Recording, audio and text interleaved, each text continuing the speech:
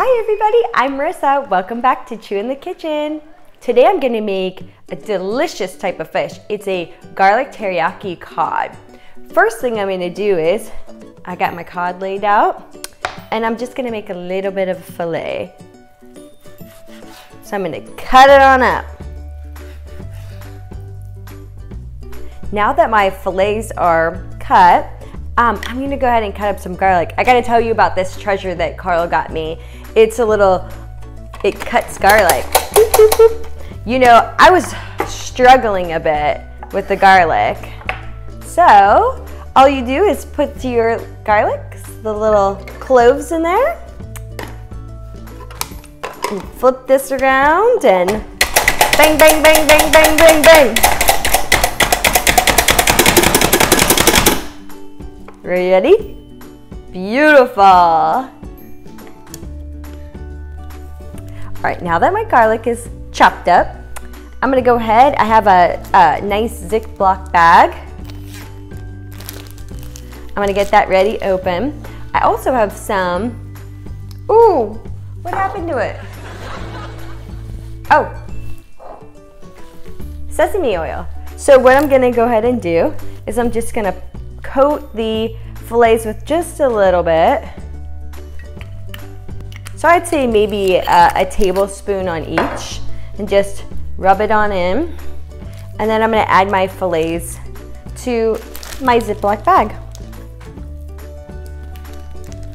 Then I'm gonna go ahead and add in all that garlic that I just cut up. It was about 6 cloves. And then lastly, I am going to add in my teriyaki sauce. And I'm gonna let this marinate for up to 4 hours, but if you could do it for one day, it would be very delicious. So as far as like the teriyaki, how much I use, I just did enough to like really coat the fish and have just a little bit of the marinade at the bottom of my bag. So now my fish will be marinated. I'm gonna go ahead and put it in the refrigerator and we'll be back. So the chopper, it was a huge hit?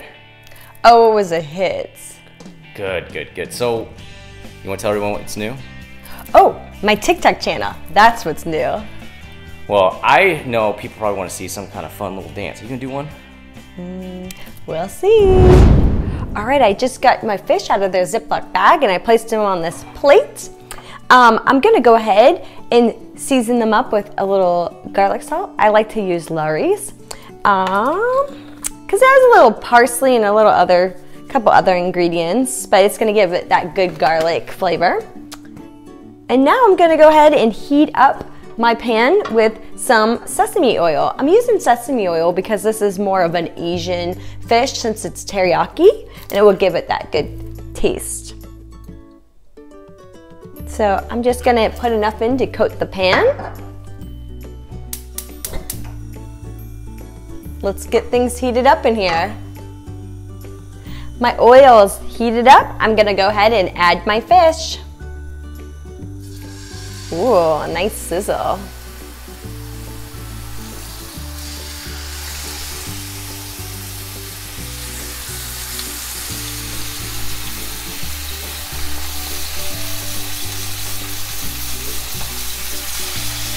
All right, I went ahead and I turned my temperature to a medium heat, and then I just occasionally do one of these so that the fish doesn't stick to the pan.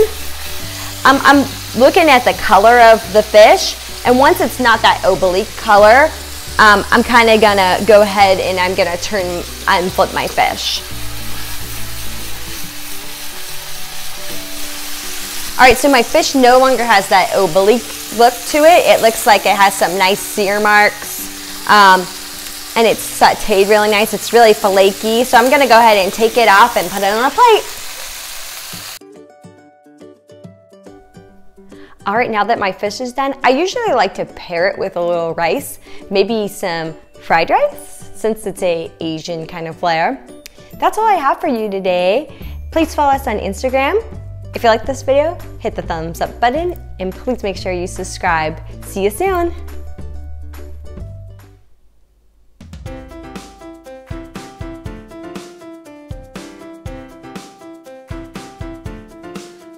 kitchen.